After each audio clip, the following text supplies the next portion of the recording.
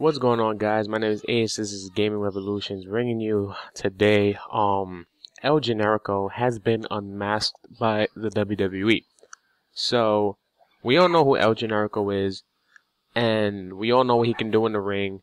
Now, when El Generico got signed by the WWE, he was at NXT because there was a picture showing him next to Brodus Clay with his mask. There, I was like, okay, they're gonna keep his mask. And, they're going to continue with his gimmick. But then, today, there's a picture that surfaced of El Generico without his mask at an FCW taping. Now, what the fuck?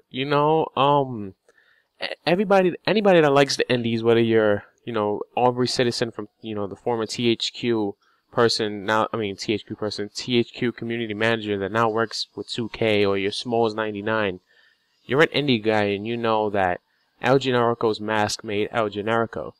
Well, it benefited him. Now, the fact that he lost his mask, number one, in my case, what are they going to do when most likely they release him? That's what WWE tends to do. They sign people that have pop so nobody else signs them. They keep them, and then they release them. And what's he going to do, go back into the indies? To me, it won't be the same, seeing him without his mask on television and then him going back to the indies with his mask on. It just won't make any sense. His gimmick that he had in the indies will be killed at that point. Now, I want to know what you guys think in the comment section below. Do you think it was a retarded move by WWE to remove El Generico's signature mask? You let me know in the comment section. I want to get a conversation going up.